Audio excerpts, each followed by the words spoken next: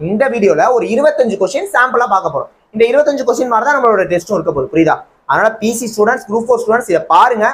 இந்த 25 கொஸ்டின் எப்படி இருக்குன்னு பாருங்க. பார்த்துட்டு ஓகே அப்படின்னா நீங்க நம்ம சேனலை சப்ஸ்கிரைப் பண்ணி வச்சுக்கலாம், ஜாயின் பண்ணிக்கலாம். ஜஸ்ட் ஃப்ரீக்கு தான் நான் சொல்றேன். புரியுதா? ஃப்ரீ டெஸ்ட் தான். ஃப்ரீ டெஸ்ட் மட்டும் இல்லை, அதுக்கான டிஸ்கஷனும் உங்களுக்கு ஃப்ரீயா வந்துடும் யூடியூப்ல. புரியுதா? ஒன்றும் இல்லை, இப்போ சாம்பிள் பாருங்க, நான் எக்ஸ்பிளைனும் பண்ணி காட்டுறேன். புரியுதா? ஸோ பாருங்க, இப்போ நான் என்ன பண்ண போறேன் அப்படின்னா ஒரு 5 கொஸ்டின் சைக்காலஜி, அதாவது ஆப்டிடியூட் பார்த்துட்டு அடுத்த 5 ஒரு எக்கனாமிக்ஸ் கொஸ்டின் நான் நடத்திடுறேன். 10 கொஸ்டின் நான் நடத்திடுறேன். பேலன்ஸ் 15 கொஸ்டின் இன்னொரு ஸ்டாஃப் வந்து நடத்துவாங்க இந்த வீடியோல. ஓகேவா? பார்த்துடலாமா? ஃபர்ஸ்ட் கொஸ்டின் பாருங்க. அசல் 20,000, வட்டி வீதம் 10%, 4 வருஷத்துக்கு கூட்டு வட்டி என்னன்னு கேட்கறாங்க. பிரின்சிபல் 20,000, இன்ட்ரெஸ்ட் 10%, காம்பவுண்ட் இன்ட்ரெஸ்ட் 4 இயர்ஸ்க்கு என்னன்னு கேட்கறாங்க. இது நார்மலா எல்லாரும் எப்படி சால்வ் பண்ணுவோம்? 20,000 இன்ட்டு 110/100, 110/100, 110/100, 110/100 4 வாட்டி போடுவோம். சால்வ் பண்ணி ஃபைனலா 20,000 மைனஸ் பண்ணுவோம். அது நார்மலா போடுறது. பட் நமக்கு ஒரு ஷார்ட் கட் இருக்கு. என்னன்னா 2 வருஷத்துக்கு கூட்டு வட்டி கேட்டாங்கன்னா 2a + b, 3 வருஷத்துக்கு கூட்டு வட்டி கேட்டாங்கன்னா 3a + 3b + c, 4 வருஷத்துக்கு கூட்டு வட்டி கேட்கறனால formula 4a + 6b + 4c + d. என்ன சார் இது அப்படின்னா ஒன்றும் இல்லை. இப்போ நம்மளோட பிரின்சிபல் இருக்கு பாத்தீங்களா, அசல். அந்த அசல்ல இருந்து இன்ட்ரெஸ்ட் எடுத்தா அதுக்கு பேரு ஏ, ஏல இருந்து இன்ட்ரெஸ்ட் எடுத்தா பி, பில இருந்து இன்ட்ரெஸ்ட் எடுத்தா சி, சில இருந்து இன்ட்ரெஸ்ட் எடுத்தா டி. இதை போட்டீங்கன்னா உங்களுக்கு டைம் சேவ் ஆகும், சீக்கிரமா முடிச்சலாம். இப்போ பாருங்களேன், 20,000ல 10% எடுத்தா எவ்வளோ? 2,000. 2,000ல 10% எடுத்தா 200. 200ல 10% எடுத்தா 20. 20ல 10% எடுத்தா 2. இப்போ இதை சால்வ் பண்ணி போட்டா ஆன்சர் வந்துடும். 4 வருஷம் கூட்டு வட்டி ஃபிராக்ஷன் ஆஃப் செகண்ட்ஸ்ல வந்துடும். 4 2000 8000, 6 200 1200, 4 20 80, அப்புறம் ஒரு 2 இருக்கு. இப்போ இதை கூட்டினா ஆன்சர் கூட்டிங்கன்னா 9282 வரும். Answer option B. அவ்வளவுதாங்க. இந்த மாதிரி ஒரு டாபிக்குமே பர்டிகுலர் ஷார்ட்கட்ஸ் நம்ம வச்சிருக்கோம். அது உங்களுக்கு கண்டிப்பா யூஸ்ஃபுல்லா இருக்கும். நம்ம அகாடமியில பொறுத்த வரைக்கும் உங்களுக்கு நார்மல் மெத்தடும் நடத்துறோம், ஷார்ட்கட்டும் நடத்துவோம். புரியுதுங்களா? அவ்வளவுதான், ஜஸ்ட் முடிஞ்சு போச்சு. இப்போ நெக்ஸ்ட் கொஸ்டின் பார்க்கலாம். இது பாருங்க, மென்சுரேஷன் கொஸ்டின். செவ்வகத்தின் நீளம் 8 சென்டிமீட்டர், மூளை விட்டம் 10 சென்டிமீட்டர், செவ்வகத்தோட பரப்பளவு என்னன்னு கேட்கறாங்க.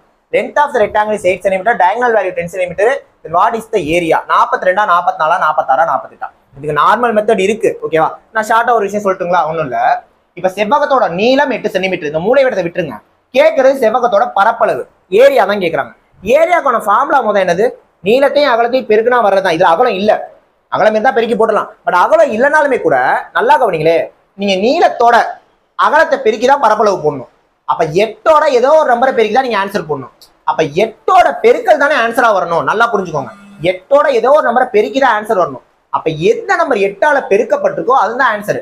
42 வராது, 44 வராது, 46 வராது, 48 தான் வரும். 48 தான் 8ஓட மடங்கு. இதே பேட்டர்ன்ல போன குரூப் 4ல கேள்வி கேட்டிருந்தாங்க. இதே பேட்டர்ன் நீங்க கேட்கலாம். இன்னொரு ஆப்ஷன் வந்துச்சுன்னா என்ன சொல்றாங்க? குரூப் 4 அப்படி வைக்கல, ஒரு ஆப்ஷன் தான் வச்சிருந்தாங்க. புரியுதா?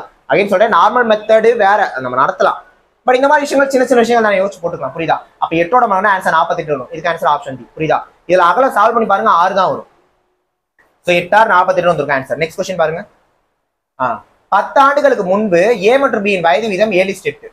5 ஆண்டுகள் கழித்து ஏ மற்றும் பியின் வயதுகளின் விகிதம் 6 எனில் ஏயின் தற்போதைய வயதை காண்க. 10 years ago ratio between A and B 7:8. After 5 years difference between A and B 6 years. What is the present age of A? இந்த கொஸ்டின் பார்க்க ரொம்ப அப்படியே கஷ்டமா இருக்க மாதிரி இருக்கும், பட் ஈஸியா முடிஞ்சிருப்பாருங்களே. 5 வருஷம் கழிச்சு, இதுலதான் குழப்பமா நான் ஈஸியா உங்களுக்கு சொல்றேன் பாருங்களேன். 5 வருஷம் கழிச்சு ஏக்கும் பிக்குமான வித்தியாசம் என்ன? 6. இப்ப நான் உங்கள்ட்ட ஒரு கேள்வி கேட்கிறேன். இப்ப நீங்களும் உங்க அண்ணனும் இருக்கீங்கன்னு வச்சுக்கோமே, கூட இருக்கீங்கன்னு வச்சுக்கோ, உங்க 2 பேருக்கும் வயது வித்தியாசம் 6 அப்படின்னா 50 வருஷம் கழிச்சு பார்த்தாலும் 6 தான், 10 வருஷம் முன்னாடி போய் பார்த்தாலும் 6 தான், எப்ப பார்த்தாலும் 6 தான். வித்தியாசம் என்பது மாறாது. வித்தியாசம் 6 தான். உங்களை விட ஒரு 6 வயசு பெரியவர்னா எப்பவுமே ஒரு 6 வயசு பெரியவர் தான். அப்ப வித்தியாசம் என்னவா தான் இருக்கும்? 6 தான் இருக்கும். அப்ப 5 ஆண்டுகள் கழித்து தான் வித்தியாசம் மாறினா எப்பவுமே வித்தியாசம் என்னதான்? அதே 6 தான். அப்ப 2 பேருக்கும் டிஃபரன்ஸ் என்னது? 6.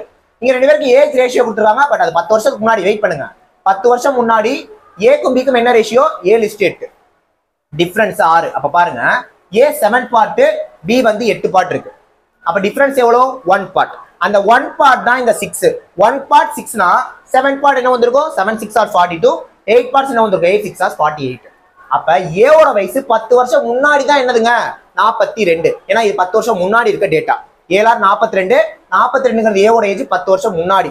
அப்ப இப்ப எவ்வளவு வந்திருக்கும்? 52 இருந்திருக்கும். Answer option B. முடிஞ்சு போச்சு. புரியுதுங்களா? கொஸ்டின் என்னமா இருந்தாலும் கான்செப்ட் தெளிவா இருந்தா ஈஸியா போட்டு போயிடலாம். நெக்ஸ்ட் கொஸ்டின் பாருங்க. ஏ ஒரு வேலையை முடிக்க 10 நாட்கள் ஆகிறது, பி ஒரு வேலையை முடிக்க 10 நாட்கள் ஆகிறது. வேலை முடிவதற்கு 5 நாட்கள் முன்பு ஏ விலகினால் வேலை முடிய எத்தனை நாட்கள் ஆகும்? இதுவும் கொஞ்சம் கஷ்டமான கொஸ்டின் தான், பட் ஈஸியா போடலாம். A can do a piece of work in 10 days, B can do a piece of work in 15 days. A left 5 days before the completion of the work, then how many days need the whole work will be completed? 8 9 10 11. இது கொஞ்சம் டிஃபரெண்டான question தான், but நான் solve பண்ணி காட்டுறேன், கவனிங்க. இதுக்கான basics உங்களுக்கு தெரியும்னு நினைக்கிறேன். பேசிக்ஸ் பொறுத்தவரைக்கும் என்ன அப்படின்னா, நம்ம ஒர்க் மெத்தட், அதாவது டோட்டல் ஒர்க் எஃபிஷியன்சி கண்டுபிடிக்கணும். கவனிங்க, ஏ வந்து பாத்தீங்கன்னா 10 நாள்ல வேலையை முடிக்கிறாரு, பி வந்து 15 நாள்ல முடிக்கிறாரு. இப்ப ரெண்டுக்கு எல்சிஎம் என்ன வரும்? 30ன்னு வரும். எல்சிஎம் எடுத்தீங்கன்னா அதான் டோட்டல் ஒர்க். அப்ப இந்த 30 ஒர்க்கை முடிக்க ஏ 10 நாள் எடுத்துக்கிறாரு. அப்ப ஏ ஒரு நாளைக்கு எத்தனை ஒர்க்க முடிப்பாரு? 3 ஒர்க்க முடிப்பாரு. பி எத்தனை ஒர்க்க முடிப்பாரு? 2 ஒர்க் தான் முடிப்பாரு. ஒரு நாளைக்கு 2 முடிச்சாதான் 5 நாள்ல 30 முடிச்சிருக்க முடியும். அப்ப இது ஏவோட எஃபிஷியன்சி, அது பியோட எஃபிஷியன்சி. ஏ ஒரு நாளைக்கு 3 கம்ப்ளீட் பண்ணுவாரு, பி ஒரு நாளைக்கு 2 தான் கம்ப்ளீட் பண்ணுவாரு. இது பேசிக், இது எல்லாருக்கும் தெரியும். பாருங்க, வேலை முடிவதற்கு 5 நாட்கள் முன்பு தான் ஏ விலகுறாரு. அப்ப நல்லா யோசிச்சு பாருங்க, வேலை முடியுது, வேலை முடியறதுக்கு 5 நாள் முன்னாடி யார் போயிடுறா? ஏ போயிடுறாங்க. யாரு போறா? ஏ போறா. அப்ப அந்த 5 நாள் யார் மட்டும் இருந்திருப்பா? பி மட்டும் தான் இருந்திருப்பாரு. ஏ போயிட்டாருங்க. 5 நாள் முன்னாடி ஏ போயிட்டாரு. அப்ப அந்த கடைசி 5 நாள் கிளைமேக்ஸ்ல யார் இருந்திருப்பா? பி மட்டும் தான் இருந்திருப்பாரு. அப்ப அந்த 5 நாள் பி தான் பார்த்தாரு. பி ஒரு நாளைக்கு 2 பார்ப்பாரு. அப்ப 5 நாளைக்கு 10 பார்த்திருப்பாரு. ஸோ 10 ஒர்க்ஸ் பி கடைசி 5 நாள்ல தனியா பார்த்தது. மொத்தம் 30 ஒர்க்ல 10 ஒர்க்க பி தனியா பார்த்துறாரு. அப்ப பேலன்ஸ் எவ்வளவு இருக்கும்? 20. அந்த 20 2 பேரும் சேர்ந்து தானே பார்த்திருப்பாங்க. சரி, இப்ப 2 பேரும் சேர்ந்து பாக்குறப்ப 5 ஒர்க்க ஒரு நாள்ல முடிச்சிருவாங்க. ஏன்னா 3 + 2 5. அப்ப 5 ஒர்க்கு ஒரு நாள்ல முடிஞ்சா 20 ஒர்க்கு 4 நாள்ல முடிஞ்சிருக்கும். அப்ப இவங்க 2 பேரும் சேர்ந்து பார்த்தது ஒரு 4 நாள், பி தனியா பார்த்தது ஒரு 5 நாள். அப்ப மொத்தமா எத்தனை நாள் ஆயிருக்கு? 9 நாள் ஆயிருக்கு. அப்ப இதுக்கான ஆன்சர் 9. அவ்வளவுதான். 9 ஆப்ஷன் பி. சரிங்களா? சோ இது ஒரு கடைசி கொஸ்டின், மேக்ஸுக்கு கடைசி கொஸ்டின். சரிங்களா? 21 மாணவர்களின் சராசரி எடை 64 கிலோ. ஆசிரியர் எடையை சேர்க்கும் போது சராசரி ஒன்று அதிகரிக்கிறது. எனில் ஆசிரியர் எடை என்ன? The average weight of 21 students is 64 kg. The average weight is increased by 1 when the teacher weight is included. What is the teacher's weight? 82 84 86 88. இப்போ இதை பார்த்தீங்கன்னா கவனிங்க, இதுக்கு நார்மல் மெத்தட் இருக்கு. ஓகேவா? நம்ம ஷார்ட்டாவே போடலாம். கவனிங்க, ஒன்றும் இல்லப்பா. ஆவரேஜ்ல பொறுத்த வரைக்கும் நீங்க ஒரு சேஞ்ச் பண்ணீங்கன்னா, அதாவது ஆவரேஜ்ல ஒரு சேஞ்ச் நடந்துச்சுன்னா அது இருக்கக்கூடிய எல்லாத்துக்குமே அப்ளிகபிள் ஆகும். இதுதான் ஷார்ட்கட். இப்போ கவனிங்க, 21 பேருக்கான ஆவரேஜ் என்னப்பா? 64. ரைட்டு. ஆசிரியரே சேர்க்கிறப்பனா எத்தனை பேர் ஆயிடுவாங்க? 22 பேர் ஆயிடுவாங்க. நல்லா புரிஞ்சுக்கோங்க, 22 பேர் ஆயிடுவாங்க. அப்ப 22 பேருக்குமே ஒன்னு அதிகரிக்குன்னு அர்த்தம். கேள்வி கவனிங்க, 21 பேருக்கு சராசரி 64 இருக்கு. பட் ஆசிரியரை சேர்க்கிறப்ப சராசரி 1 அதிகரிச்சிருக்கு. ஆசிரியர் வந்தோடனே 22 பேர். அப்ப 22 பேருக்கு ஒன்னு அதிகரிச்சா மொத்தமா 22 தான் அதிகரிச்சு. கூட்டினீங்கன்னா 86. இந்த ஆன்சர் நீங்க நார்மல் மெத்தட்ல போட்டு பாருங்க, இதே 86 தான் வரும். சிம்பிளா முடிஞ்சிடும். 21 பேருக்கு 64, ஒருத்தர் வந்தா 22 பேர், 22 பேருக்கு ஒன்னு தான் இருக்குது, மொத்தம் 22 அதிகரிச்சிருக்கும். கூட்டினா 86 ஆன்சர். Option C 86. புரியுதா? ஓகே. நெக்ஸ்ட் ஒரு 5 எப்போ எக்கனாமிக்ஸ் கொஸ்டின் வச்சிருக்கேன். ஸ்டேட்மெண்ட் கொஸ்டினா தான் இருக்கும். பிசி ஸ்டூடெண்ட்ஸ் பயப்பட வேண்டாம். புரியுதா? உங்களுக்கு ஈஸியாவே புரியும். பாருங்க, நாட்டில் விலைவாசியை குறைக்க கீழ்கண்டவற்றுள் இதை செய்யக்கூடாது. அதுக்கு நமக்கு கான்செப்ட் தெளிவா புரிஞ்சிருக்கணும். பட் நான் ஓரளவுக்கு புரிய வைக்கிறேன். இங்கிலீஷ்ல பாருங்க, which of the following should not be done to reduce the price in the country? ஒரு நாட்டுல விலைவாசியை குறைக்க எதை செய்யக்கூடாதுன்னு கேட்கிறாங்க. பண மதிப்பிழப்பு பண்ணா விலைவாசி குறைஞ்சிரும். ஏன்னா பண மதிப்பிழப்பு பண்ணோம்னா டிமாண்டே இருக்காது, மக்கள் கையில பணமே இருக்காது. பணம் இருக்கா மீன்ஸ் அதை செலவு பண்ண முடியாது. ஸோ கண்டிப்பா உங்களுக்கு டிமாண்ட் இருக்காது, அப்ப விலை குறைஞ்சிரும். பட் எதை செய்யக்கூடாதுன்னு கேட்கறாங்க. அப்ப இது வராது. உற்பத்தியை குறைத்தல், உற்பத்தியை குறைச்சோம்னா விலைவாசி ஆட்டோமேட்டிக் என்ன ஆகும்? அதிகரிச்சிடும். அப்ப இந்த ஆப்ஷன் வரும். ஏன்னா குறைக்க எதை செய்யக்கூடாதுன்னு கேட்கறாங்க. அப்படின்னா அதிகரிக்க என்ன பண்ணணும்னு தான் அர்த்தம். அப்ப இது வந்துடும். 3வது, ரெப்போ விகிதத்தை அதிகரித்தல். ரெப்போ விகிதம் பொதுவாகவே நீங்க வட்டியை அதிகரிச்சீங்கன்னா பணம் வரது குறைஞ்சிரும். அப்பயும் உங்களுக்கு என்ன ஆகும்? விலைவாசி குறையும். பட் எதை செய்யக்கூடாதுன்னு கேட்கறாங்க. அப்ப இந்த ஆப்ஷன் வராது. ரெப்போ விகிதத்தை குறைத்தல். ரெப்போ விகிதத்தை குறைச்சிங்கன்னா பணம் அதிகமா வந்துடும். அப்ப விலைவாசி அதிகமாயிடும். அப்ப விலைவாசியை குறைக்க எதை செய்யக்கூடாதுன்னு கேட்டா மொதல் ஆப்ஷன் 3ஆம் ஆப்ஷன் பண்ணீங்கன்னா விலைவாசி குறைஞ்சிரும். பட் எதை செய்யக்கூடாதுன்னு கேட்கறாங்க. அப்ப ஆப்ஷன் 2 4 வரும். புரியுதுங்களா? ஸோ 2 4 மட்டும் ஆப்ஷன் டி தான் வரும். இங்கிலீஷ்ல பாருங்க, டிமாண்டேஷன் பண்ணா விலைவாசி குறைஞ்சிரும், ரெப்போ ரேட் இன்க்ரீஸ் பண்ணா டிமாண்டேஷன் குறைஞ்சிரும். ஆனா ப்ரொடக்ஷனை குறைச்சாலும் ரெப்போ ரேட்டை குறைச்சாலும் விலைவாசி ஏறிடும். அப்ப ஆன்சர் 2,4 மட்டும். நெக்ஸ்ட் கொஸ்டின் பாருங்க, கிராமப்புற மற்றும் விவசாயத்தை வளர்க்க கீழ்கான எந்த வருடங்களில் திட்டங்கள் இயற்றப்பட்டது? Which of the following years schemes were enacted to develop rural and agriculture? 1962, 1967, 1975, 1982, 1998. இப்போ இதெல்லாம் பாத்தீங்கன்னா நீங்க பிசிக்கு போனீங்கன்னா ஒன்னொன்னு தனித்தனி கொஸ்டின். நம்ம ஸ்டேட்மெண்டா பாக்குறப்ப எல்லாத்தையும் ஒரே கேள்வியில பாக்குறோம். அவ்வளவுதான். 1962 இந்தியா சைனா வார் வந்திருக்கும். அதனால அக்ரிகல்ச்சருக்காக பெருசா எதுவும் பண்ணல. அதாவது ரீஜனல் ரூரல் இந்த மாதிரி டெவலப் பண்ணது. 1967 கிரீன் ரெவல்யூஷன் வந்திருக்கும், பசுமை புரட்சி வந்திருக்கும். ஸோ இது ஒரு ஆப்ஷன் வரும். 1975 ரீஜனல் ரூரல் பேங்க் கிராமப்புற வங்கி வந்திருக்கு. ஸோ இதுலயும் ஏதோ ஒன்று வந்திருக்கு. 1982 நபார்ட் அப்படிங்கிற பேங்க் வந்திருக்கும். நபார்ட்னா national bank for agriculture and rural development. புரியுதா? கடைசியா 1998 கிசான் கிரெடிட் கார்டு. அப்போ வந்து பாத்தீங்கன்னா வாஜ்பாய் தான் பிரதமராக இருந்திருப்பாரு. ஸோ 1998 கிசான் கிரெடிட் கார்டு வந்திருக்கு. ஸோ இந்த 4 வருஷங்கள்லையுமே விவசாயம் கிராமப்புற வளர்த்ததுக்காக திட்டங்கள் வந்திருக்கு. அப்ப 2, 3, 4, 5 ஆப்ஷன் சி வரும். புரியுதுங்களா? அடுத்த கொஸ்டின், இதெல்லாம் ஈஸி தான். ஜிஎஸ்டி மசோதா மாநிலங்களின் ஒப்புதல் குடியரசுத் தலைவர் பிரணாப் முகர்ஜி என்னைக்கு ஒப்புதல் அளிக்கிறான்னு கேட்கறாங்க. The GST bill was approved by the President Pranab Mukherjee on dash with the approval of the states. அதாவது ஜிஎஸ்டி வந்தப்ப இந்தியாவோட குடியரசுத் தலைவர் யார் இருந்தாருன்னா பிரணாப் முகர்ஜி தான் இருந்தாரு. அதுக்கப்புறமா வந்து பாத்தீங்கன்னா ராம்நாத் கோவிந்த் வந்தாரு. அதுக்கப்புறமா திரௌபதி முர்மு வந்திருக்காங்க இப்ப கரண்ட்ல. ஓகே, இதுல பாத்தீங்கன்னா ஆகஸ்ட் 3 அன்னைக்கு வந்து பாத்தீங்கன்னா மக்களவையில அப்போ ஒப்புதல் அளிச்சிருப்பாங்க. ஆகஸ்ட் 8 அன்னைக்கு மாநிலங்களவையில ஒப்புதல் அளிச்சிருப்பாங்க. செப்டம்பர் 8 அன்னைக்கு தான் குடியரசுத் தலைவர் ஒப்புதல் அளிச்சிருப்பாரு. அப்ப ஆன்சர் செப்டம்பர் 8, 2016. ஜூலை 1, 2017 ஜிஎஸ்டி வந்திருக்கும் இந்தியாவில். நெக்ஸ்ட் கொஸ்டின், கீழ்கண்டவற்றில் வேலை பகுப்பு முறையினால் ஏற்படும் நன்மைகளில் இல்லாத ஒன்று எது? தட் மீன்ஸ் தீமை கேட்கறாங்க. வேலை பகுப்பு முறை. வேலை பகுப்பு முறைங்கிற கான்செப்ட் உங்களுக்கு 7th புக்ல இருக்கும். புரியுதா? 7th எக்கனாமிக்ஸ் புக்ல உற்பத்தி அப்படிங்கிற சாப்டர்ல இருக்கும். புரியுதா? ஓகே, வேலை பகுப்பு முறை என்னன்னா ஒரு வேலைய ஒருத்தரே பண்ண விடாம நிறைய பேருக்கு பிரிச்சு கொடுக்கறதா வேலை பகுப்பு முறை. இப்போ ஒரு வேலை இருக்குன்னா அதுல 5 டிபார்ட்மெண்ட் இருக்குன்னா 5 டிபார்ட்மெண்ட் 5 பேருக்கு பிரிச்சு கொடுத்தணும். ஒருத்தருக்கு ஒன்ன பத்தி மட்டும் தான் தெரியும், மீதி 4 பத்தி அவருக்கு தெரியாது. இதுதான் வேலை பகுப்பு முறை. இப்ப அப்ரோச் பண்ணுங்க கேள்வி. ஸோ எது தீமைன்னு தான் கேட்கறாங்க. ரைட்டு, ஒரு துறையில் ஒருவர் அனுபவசாலியாக முடிக்கிறது, இது நல்ல விஷயம். நீங்க 5 டிபார்ட்மெண்டா பிரிச்சு கொடுக்கறனால ஒருத்தர் ஒன்ன மட்டும் பாக்குறதுனால அவர் அனுபவசாலி ஆயிடுறாரு, இது நல்ல விஷயம். நன்மைகளை இல்லாது கேட்டாங்க, அப்ப இது வராது. நெக்ஸ்ட் ஆப்ஷன், விரைவில் வேலையை முடிக்கிறது. ஆமா, ஏன்னா நீங்க பிரிச்சு கொடுத்தீங்கன்னா அதனால விரைவில் வேலையை முடிச்சிடும், இது நல்ல விஷயம். பட் கேட்டது கெட்ட விஷயம் கேட்கறாங்க. நெக்ஸ்ட், ஒருவர் அனைத்து துறைகளையும் அனுபவசாலி ஆகிறாரா? எல்லா துறையிலும் ஒருத்தர் எப்படி அனுபவசாலி ஆவாரு? அப்ப இதுதான் ஆன்சர். இருந்தாலும் நெக்ஸ்ட் ஆப்ஷன் பாருங்க, அனைவருக்கும் வேலை வாய்ப்பு பகிர்ந்தளிக்கப்படுகிறது. எல்லாத்துக்கும் வேலை வாய்ப்பு, இது நல்ல விஷயம். இப்ப வராதுன்னா ஆப்ஷன் சி தான் ஆன்சரு. கடைசி கொஸ்டின் பாருங்க, புரியுதா? எக்கனாமிக்ஸ்ல கடைசி கொஸ்டின், கீழ்கண்டவற்றில் வேலை வாய்ப்பு ஏற்படும் தீமைகள் இல்லாத ஒன்று. இப்ப கேட்கறது நன்மை என்னன்னு கேட்கறாங்க. ஓகே, ஒரு குறிப்பிட்ட துறையில் ஒருவர் அனுபவசாலியாக காரணத்தால் மற்ற துறைகளை பற்றி அறிந்து கொள்ள முடியாமல் போகிறது. இது தீமை விஷயம் தான். ஏன்னா ஒருத்தரே ஒரு இதுல கத்துக்கிறதுனால மற்ற விஷயத்தை தெரியாம போயிருது, இது தீமை. ஆனா தீமையில் இல்லாத நன்மை கேட்கறாங்க, இது வராது. செகண்ட், குறிப்பிட்ட வேலையை மட்டும் செய்வதால் சளிப்படை வாய்ப்புள்ளது, இதுவும் தீமை. ஒருவர் அனைத்து துறையிலும் அனுபவசாலியாக முடிவதில்லை, இதுவும் தீமை. அனைவருக்கும் வேலை பகிர்ந்தளிக்கப்படுகிறது, நல்ல விஷயம். அப்ப தீமையில இல்லாதுன்னா இதுதான். புரியுதா? ஓகே ஸ்டூடெண்ட்ஸ், நான் இது வரைக்கும் இந்த வீடியோல என்ன பண்ணியிருக்கேன் அப்படின்னா மேக்ஸ் 5 கொஸ்டின், எக்கனாமிக்ஸ் 5 கொஸ்டின் உங்களுக்கு சாம்பிளுக்கு எக்ஸ்பிளைன் பண்ணி காட்டியிருக்கேன்.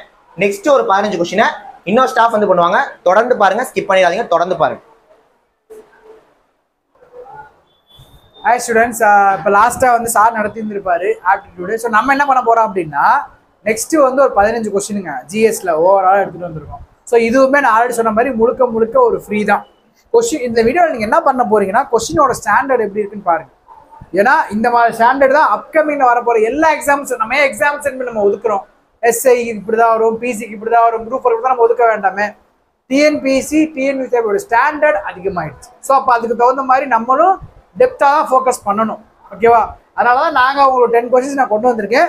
அந்த கொஸ்டின்ஸை நம்ம டிஸ்கஸ் பண்ணலாம். ஓகேவா? வாங்க வீடியோக்குள்ளே போகலாம். பாருங்க, கீழ்கண்ட மொழிகளுள் எது 71வது சட்ட திருத்தம் 1992 அரசியலமைப்பின் 8வது அட்டவணையில் சேர்க்கப்படவில்லை? ஸோ அரசியலமைப்பை பொறுத்த வரைக்கும் 8 அட்டவணைங்க ஸ்டார்டிங்ல, இப்போ 12 இருக்கு. 8 அட்டவணையில 8வது அட்டவணையா எது கொடுத்துருக்காங்கன்னா லாங்குவேஜ் கொடுத்துருப்பாங்க. ஓகேவா? ஸ்டார்டிங்ல அம்பேத்கர் எழுதும் போது நம்ம நாட்டில் எத்தனை மொழி இருந்துச்சுன்னா 14 மொழி தான் இருந்துச்சு. ஆனா இப்போ வந்து 22 மொழிகள் இருக்கு. அதுல பின்னாடி ஒவ்வொரு மொழியா சேர்த்தாங்க. அதுல கீழ்கண்ட மொழியில எந்த மொழி, அதாவது இந்த 71வது சட்ட திருத்தம் 1992ல சேர்க்கல அப்படின்னு கேட்டிருக்காங்க. ஓகேவா?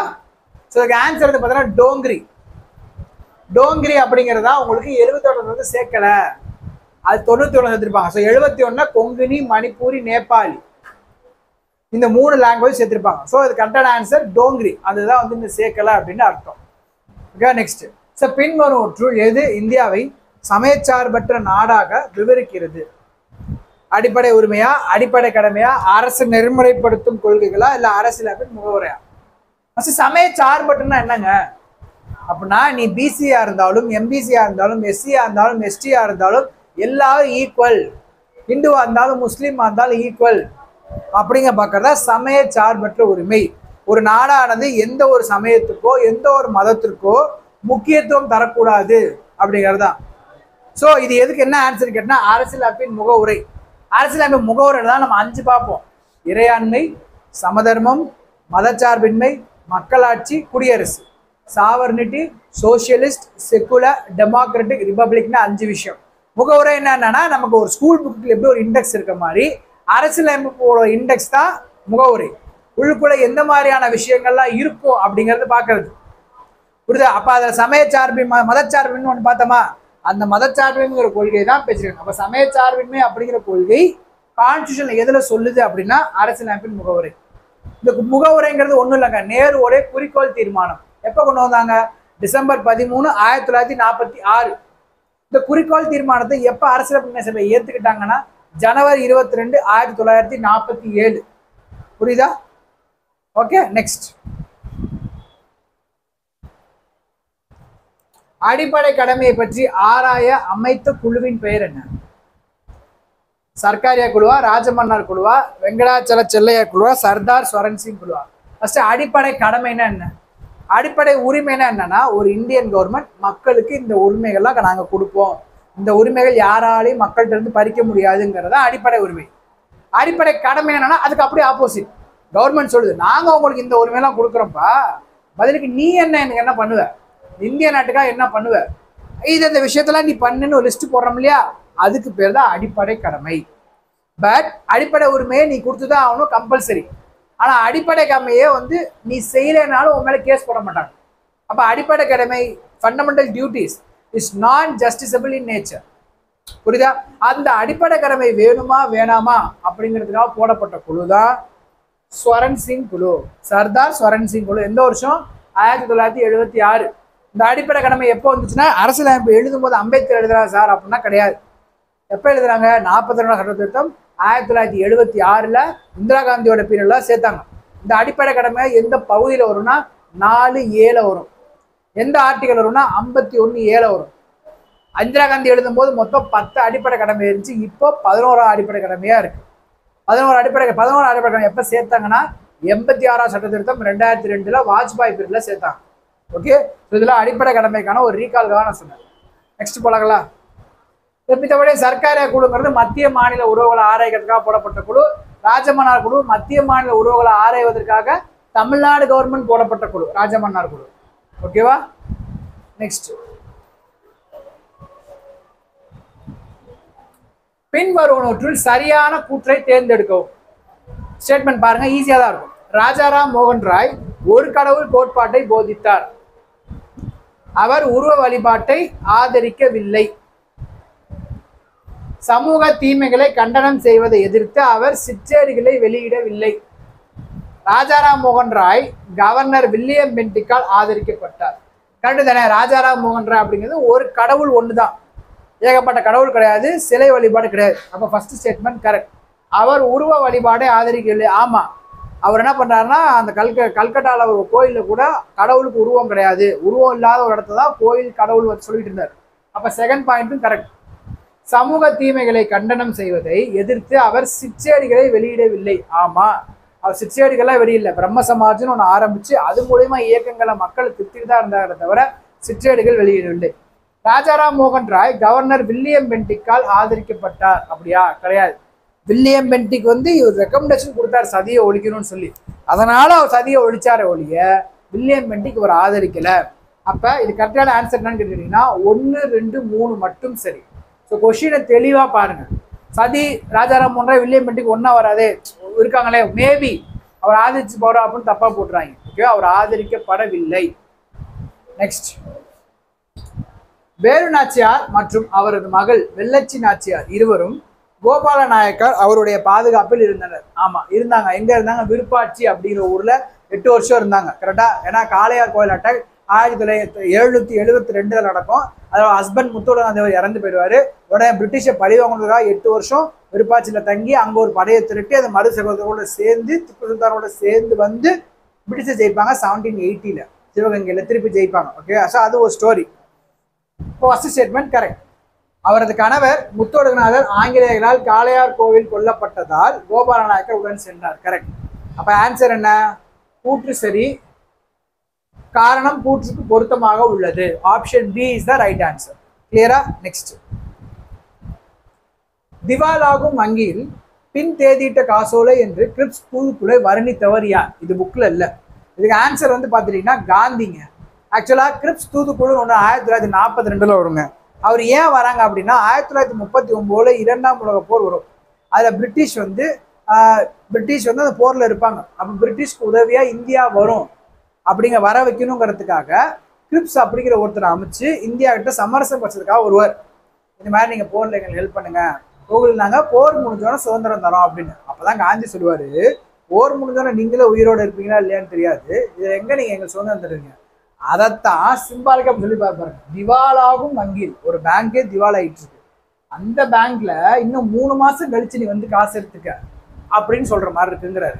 பின் தேதியிட்ட காசோலை அப்படின்னு கிரிப்ஸ் சொன்னது யாருன்னா காந்தி. கிளியரா?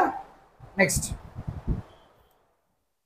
இந்தியாவில் நீர்ப்பாசனத்திற்கு வரி செலுத்தும் முறையை முதலில் அறிமுகப்படுத்தியவர் யார்? ரொம்ப ரொம்ப முக்கியங்க.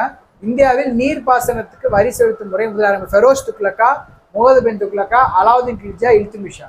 ஸோ டெல்லி சுல்தானை பொறுத்த வரைக்கும் அந்த நீர் பாசனத்துக்கு இம்பார்ட்டன்ஸ் கொடுத்தவர் யார் அப்படின்னு கேட்டா கண்டிப்பா ஒரு ஃபெரோஸ் ஷா துக்ளக் தாங்க.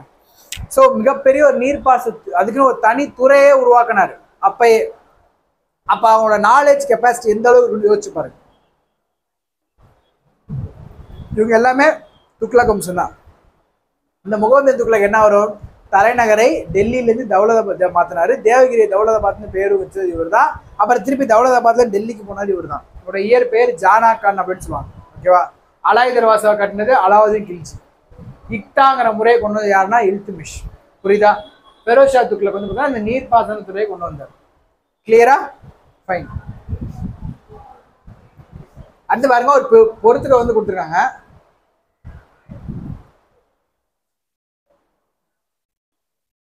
இங்க பாருங்க, அல்பெருனி, கிதாபுல் அகாதிஸ், இபின் பதூதா, தாரிகி ஹிந்து, பதௌனி, ஷாஜகான் நாமா, இனயத் கான் ரேக்லா. ஸோ இதுக்கு ஆன்சர் சொல்லுங்க பார்ப்போம். ஆன்சர் 1324 2413 234 3421.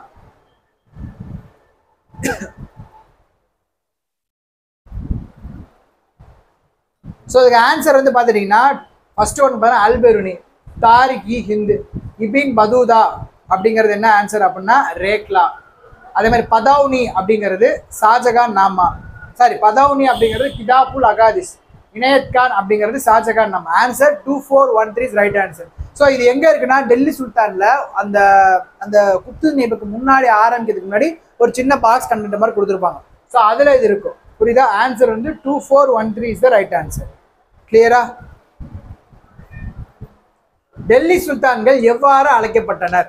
ரொம்ப ரொம்ப முக்கியம், நிறைய பேர் கேட்டிருக்காங்க. டெல்லி சுல்தான்கள் எப்படி அழைச்சாங்கன்னா அஸ்வபதினு அழைச்சாங்க. அஸ்வபதி அப்படின்னா குதிரைகளின் தலைவர் அப்படின்னு அர்த்தம். அஸ்வபதினா என்ன மீனிங்னா குதிரைகளின் தலைவர் அப்படிங்கிறது அர்த்தம். ஓகே, கணபதினா பாருங்க குளங்களின் தலைவர், இதெல்லாம் மேல தெரிஞ்சு வச்சுக்கோங்க.